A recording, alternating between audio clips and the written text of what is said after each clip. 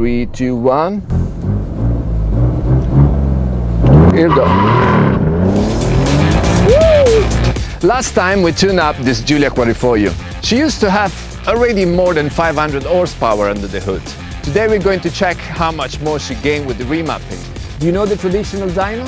Forget it. We have an easy way. All we need is a long strip of roads, and what's better than an airport? She's not flying just yet, but you never know. Keep watching, because today it's all about adrenaline. If you enjoy our content, as usual, like and subscribe to our channel. Hi tuners, here we are. As you remember, in the last episode, Ben borrowed this beauty. I linked the video down below. Let's get started. Usually, to check the power in a car, you use a dyno measurement. That is the most common and reliable system. But there are a few downsides. First of all, you need a place that has a dyno, and not every garage is able to afford one. Then you need to consider that the car is static on the rollers, so you also need a cooling system. She's not moving, so everything is going to heat up very quickly. Then you need to think about the tires. After several dyno rounds, they get very hot, and you need to stop and wait a bit to let them cool down. Otherwise, you will destroy them. The vehicle needs to be set in Dyno Mode. You may ask, what's a Dyno Mode? It is a special mode that is used to test the car on the dyno. Why? Otherwise, the traction control system and other stability system will change the results. Sometimes it's easy to set it up, but in some cases you need an official diagnostic tool to get it done. This Giulia, for example, has accelerometers and gyroscopes that will cut the power if she's not moving.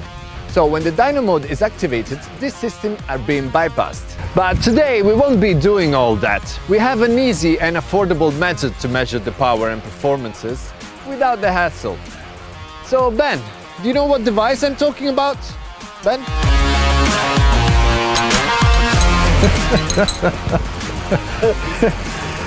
This is what I'm talking about. The DynoRoad. Yes. Here we go. This is DynoRoad.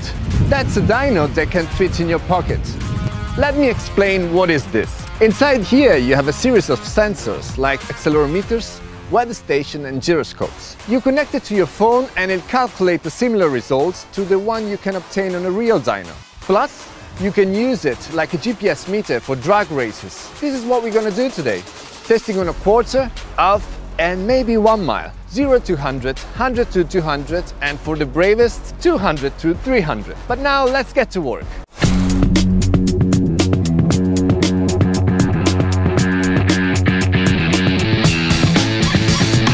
To install the device, you need to use the accessories in the kit and follow the instruction to position the DynoRoad on the wheel. Guys, a very important thing is to place it on the wheels that have no traction. Why? Because if the wheel spins, the results will be incorrect. It also needs to be on the driver's side, so the connection with the smartphone will be stronger. Make sure the device is centered with the wheel. Now we download the app connected via Bluetooth and we are ready to go.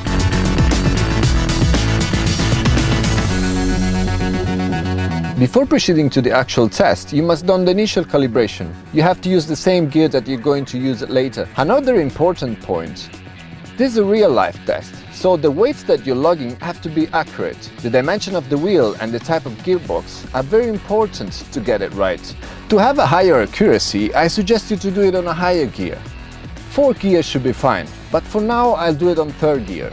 Everything depends on the strip of road you have available. This is the graph of the car when it used to be stock. Now she's tuned with a stage 1. So let's start with the testing. Let's start with automatic calibration. Let's bring the engine in a 3rd gear up to 3000 RPM to calibrate.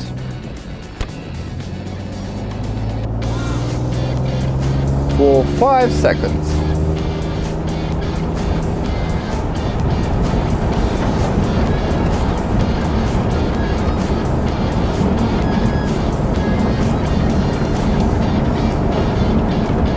Okay.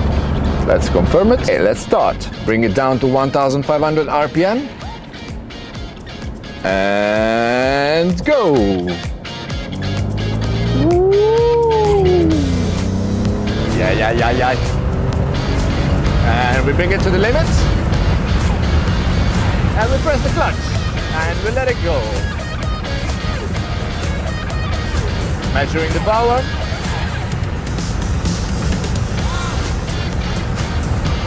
There you go. Here we have the results. 548 horsepower.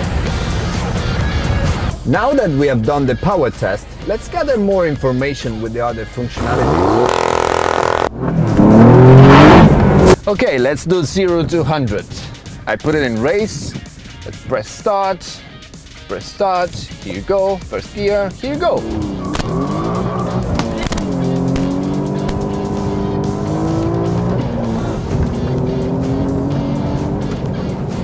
4.66. That's a very good result. Okay, I think 0 to 100, that was my best time. So let's do now 100, 200 kilometers. So here we go. Okay, let's start to accelerate.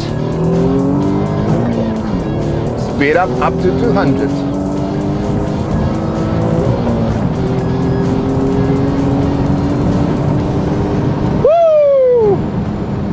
Okay, we're on 9.87. That could be better, but let's confirm it for now. Okay, he's waiting for me to stop. Once we're at 0, he's gonna start. I'm already in launch mode. We are ready to go. And I'm gonna stop. Put in first gear. 3, 2, 1. Here we go.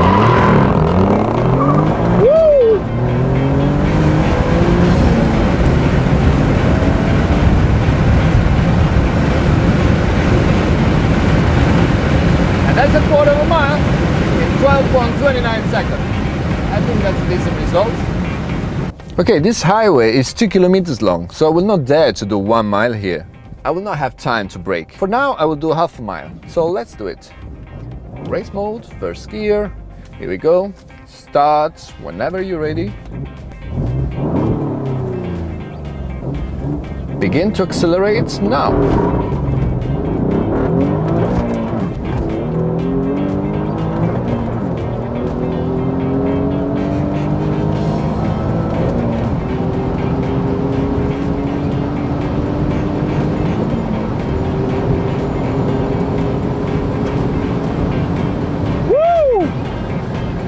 That's fast. Confirm it, 19.61. Wow, that was exciting. So now let's check the results. This is our chart from today. The Giulia reached 548 horsepower at 6,730 RPM with a torque of 758 Nm at 3,026 RPM. We can now compare it with the one we did when the car was stock, and even at a glance you can definitely see a huge increase. She gained 42 horsepower, reaching the maximum power earlier at 6,737 RPM. Not to mention the torque gain of 168 Nm with a very steep curve, because she reached the max torque at 3,326. You can definitely feel it while driving. It's hard to keep her steady on the road. On the performance side, Alfa Romeo declared 0 to 100 in 3.9 seconds, but I did it in 4.66. 100 to 100 in 9.87, a quarter of a mile in 12.29, and half a mile in 19.61. This data depends a lot on who is driving the car.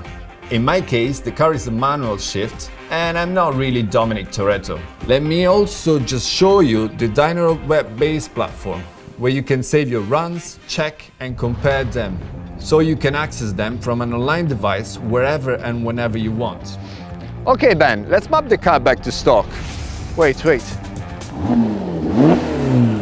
I know this sound. Don't do anything just yet. I think that's a challenge.